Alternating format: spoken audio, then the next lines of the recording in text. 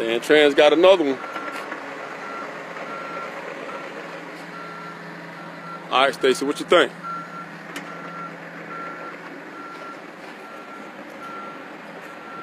She ain't going nowhere.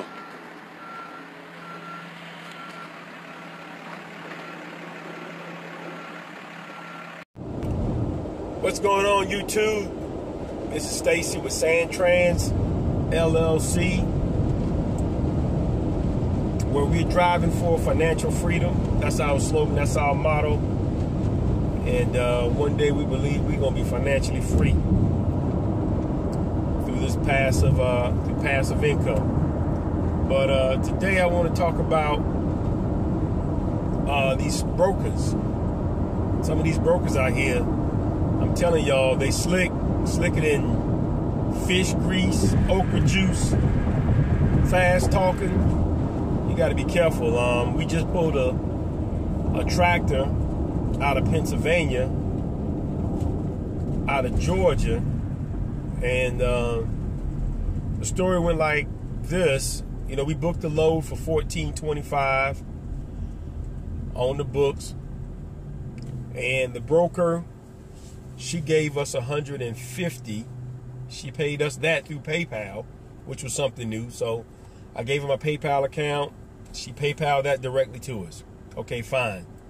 So then that meant the person on the other end supposed to be giving us $1,300.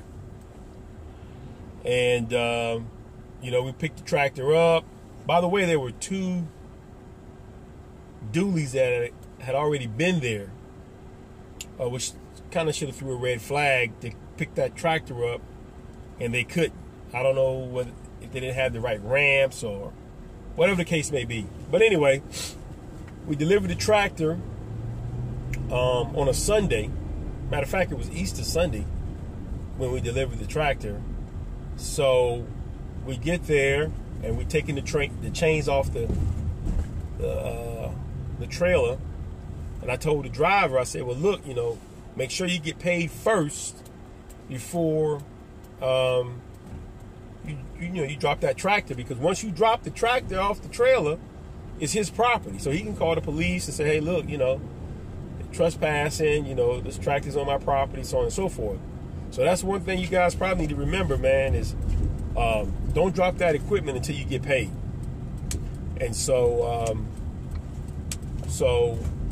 you know, we telling him what the balance is, and he's saying, well, look, I've already paid a deposit of $200 to the broker, which, by the way, the broker that he paid the $200 to was somebody that I wasn't even aware of.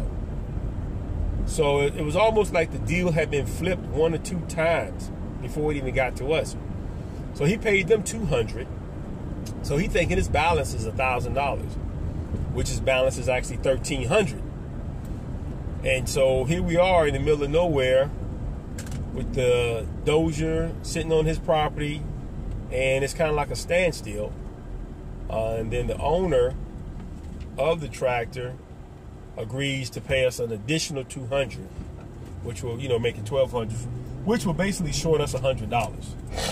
So what we did, we agreed to just take the $1,200, and I'm currently trying to get my funds back from the actual broker that I dealt with.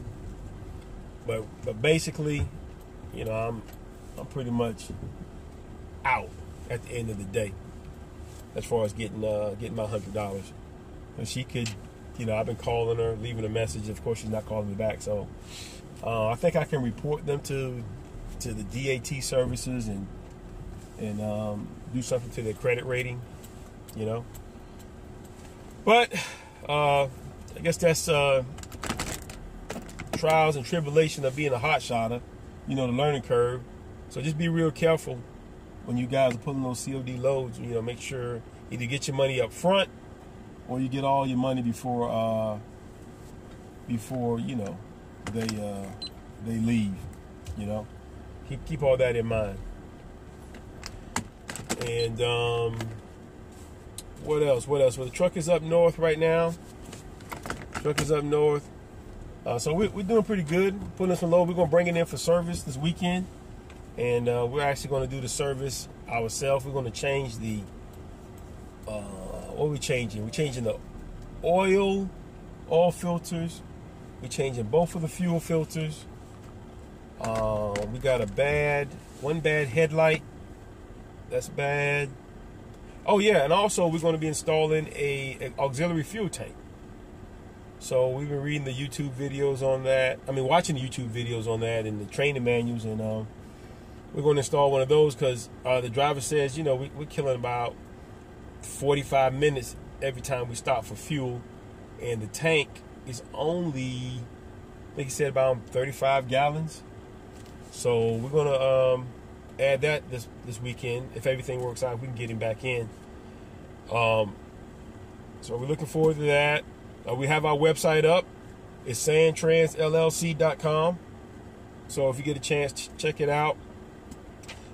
Tell us what you think about that. Like, subscribe to the channel. Check out Moser Companies. He's got some, which is the driver, and he's got some hot footage on there about trucking, the do's and don'ts. He just posted where he did what they call an anchor drag off, where he had a container and they removed the container by dragging it off the trailer, which was different. We thought it was, you know, real extensive, but it wasn't too bad. So check that out. Like, subscribe. We'll see y'all next time.